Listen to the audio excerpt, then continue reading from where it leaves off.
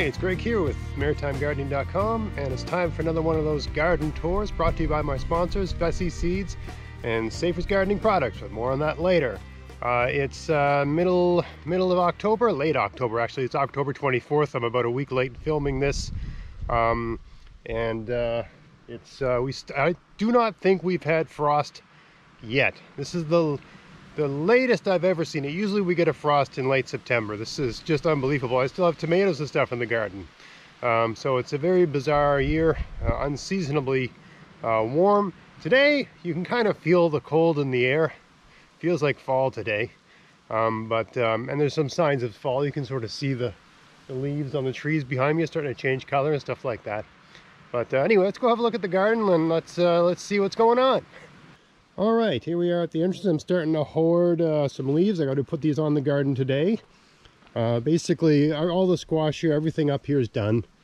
The leeks are doing quite good. Starting to harvest those and use them in soups and stuff. Parsnips here are going to be, basically they need a frost to start tasting good, so we're getting to that. Lots of Swiss chard still going on there. I've been thinking of doing a video on how to harvest Swiss chard. If anyone's interested in that, let me know. I basically use the same approach as I do with my kale, the cut and come again approach. These beans are all done. I got the usual sort of perennial things over here.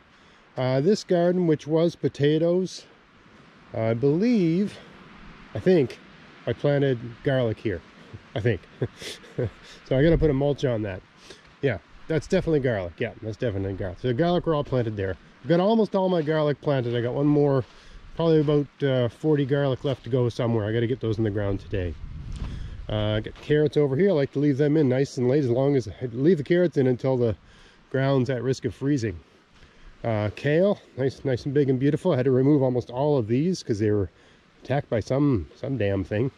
These beautiful Siberian kale, but anyway, they taste really good now.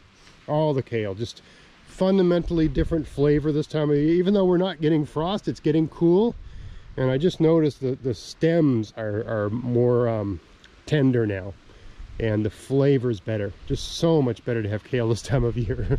You know, I've had these. We've been eating this kale since like June, but they're starting to taste good now. The eggplant are done. These tomatoes are all basically done. So I send my kids out every couple of days to pick tomatoes, and they're not the most diligent, but they're kids. These ones here that were sort of delayed, I'm getting some nice some nice fat ones. These little cherry tomatoes. The black mark on there indicates we probably got some frost last night, because I'm noticing some of the foliage is damaged.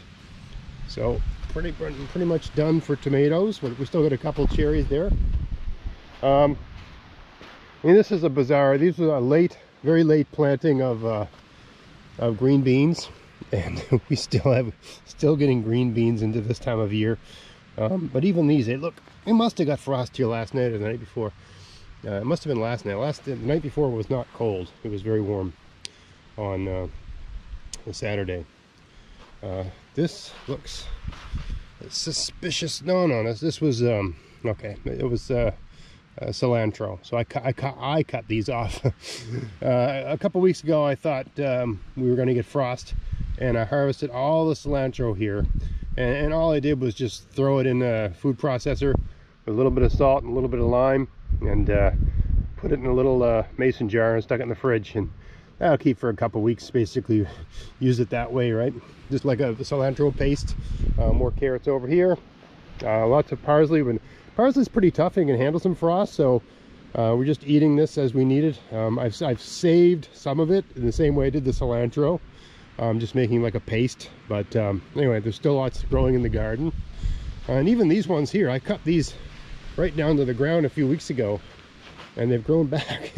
Right, so this was my cucumber garden, right? That's why the stakes are still there, these big posts, right? But the cucumbers have been done for quite a while. But yeah, lots of parsley, and the dill's basically gone to seed. Beets here, I know at last garden tour I said I needed to harvest these. Now I really need to harvest them. Should really get these out of the ground today. So beets are ready to harvest. These parsnips can go another couple weeks. Full bed of parsnips here. There are some grapes out here. I lost most of them. Whatever was coming around attacking these, eating everything, has just disappeared. So I'm not sure what happened here, but whatever was wrecking my garden, I think it was a bear, a porcupine, or whatever the heck it was, it has backed off. So I got some grapes here, and they're basically ready to harvest. I probably got enough for a batch of grape jelly, actually. I should get these picked today. Lots to do today, obviously. Center of the garden here, this is all garlic planted here. My first season of strawberries looking good. They're going to need some mulch soon, so we'll get around to that. Zucchini, I mean, these plants are done. They look horrible, right? But they're still producing. I still have more zucchini than I know what to do with. I just shot a video, what to do with all that zucchini, I think was the title. So look at zucchini to deal with, right? Look at them down there. A lot of zucchini. There's a couple over there I forgot to take in. Anyway, I got zucchini. I got these squash here, butternut and stuff. Those have to come in. Basically, we're at risk of frost now, so I got to sort of get a lot of things out of here. So my kids aren't going to be happy. They're going to be helping me with this. Anyway, that's all of that. I harvested all the potatoes out of here. All my potatoes are harvested.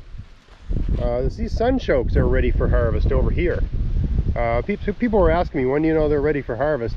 Oh, when they start looking like crap, right? When they start losing their color, when their leaves start changing color, and of course when you see frost in the ground. So I just let them die a bit, and I wait for a couple really good frosts before I harvest sunchokes. It's just about time to start doing that. They're wonderful roasted, really good roasted.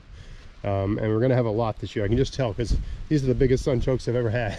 So I'm pretty sure I got some big roots under there. Some of them, those plants are like 1.5 inches at the base. We got some nice sunchokes. All these beets, the weedy beets are still going strong, need to be harvested. The lingonberries had another season. They haven't really filled out, but I can see a lot of, so this patch here didn't exist last year. Either this plant or this plant has basically colonized the area. So this new growth here is lingonberry. So, over time, this patch will fill out, and I'll get a pretty good amount of them. But I think it's going to take a couple years for this to be, I was ambitious, thinking I'd be deep into lingonberries in a couple of years. Probably take 3 or 4. We'll see how it goes. Anyway, they're still going. They're all still alive, and they're all still growing, and they're spreading out. That's what you want to see. Kale patch number 2 is doing great. All this parsnips, when they start looking like this, black, don't sweat it. That's just frost or cold weather or whatever. The plant is still alive, and that's a good sign. Once you start seeing black on them like that, usually it means, you can start harvesting them, that sort of thing, right? Egyptian walking onions. I didn't do anything with these. I was gonna give away some of this, some of that. I had all these plans, and I just let the whole thing just go wild, which is what I've got here. It's completely wild, out of control. That's fine. I like the scallions. I like just the greens for omelet or whatever. They go in anything. So yeah, what a late fall sort of gift to have this much happening here in this patch. There's some weeds here, of course, but it's nice. All the onions that were here were gone. They're all picked. The broccoli, I've sort of given up on it for this year. It's just gone to seed. I got to get these out of here. I was thinking of planting some garlic here, maybe. I still have this nice collard green. I'd love to know what, my guess is that's a flash collard. That's what kind of grew last year. But man, these came in nice. All these sweet mama squash, no, they're ready to harvest. Really, people, you might ask, like, when should I harvest squash? Well, when the plant looks like it's dead. The plant's done doing what the plant does, right? So now it's time to harvest the squash before the frost gets them, because they can't take much of that. All these little sort of last minute beans I planted. We got beans, these were all planted like, I don't know, first week of August or something. The only reason this has worked is because we've had the weirdest fall ever. Very warm fall, unseasonably warm. I got some nice cabbage here. Needs to be picked. Pumpkin I grew in the experimental garden out back. I got one nice one over there and another nice one here. Basically came through the fence and formed up there. That pumpkin's about a foot long and about 9 inches. That's not bad considering they're planted in this soil, and this soil was basically that stuff a year ago, and it's only ever been, it's never been amended. I just put seaweed and hay and stuff down like that. So yeah, not bad at all. You know, it's not a trophy winning squash, but you know, stick a couple seeds in the ground, see what happens. Not bad.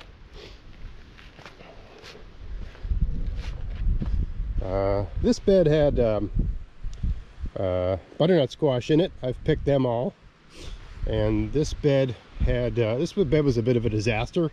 It had these wild mustard greens growing. All this stuff growing here is mustard green. And even in this bed over here, which was tomatoes, it's been inundated and taken over with the mustard green, which are a good eating green. I like them. And clearly they don't mind the cold.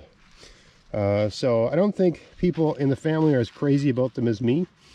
And they're a bit more tedious to prepare for food, because I think I've shown this in videos, you don't want the stems. The stems are very thorny.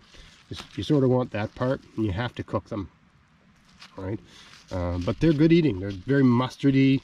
They're like kale, right? But a little bit more zippy. Anyway, they're just wild.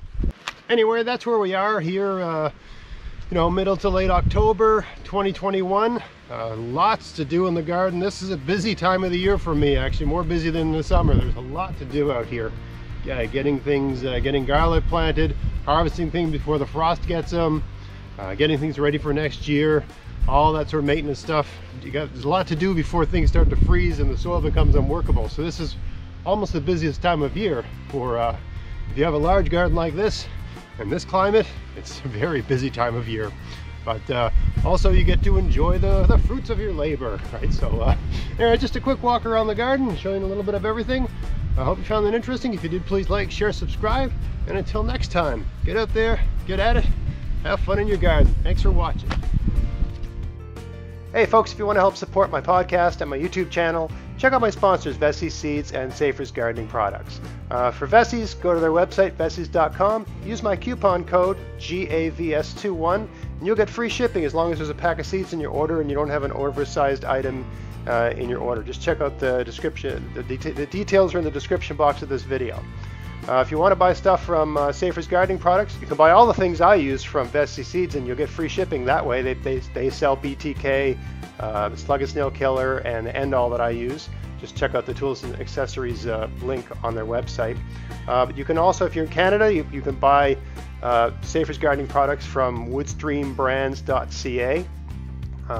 If you have an order over $69, you'll get free shipping on that. They got a wide range of products, goes well beyond the 3 things I use. I only buy things for the problems I have, right? So I don't, but they've got all kinds of products for beetles and things like that.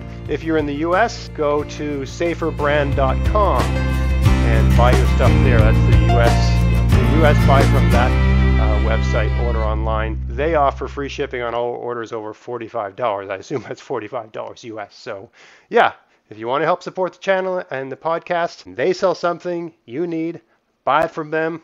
That'll help support everything I'm doing here. Thanks a lot.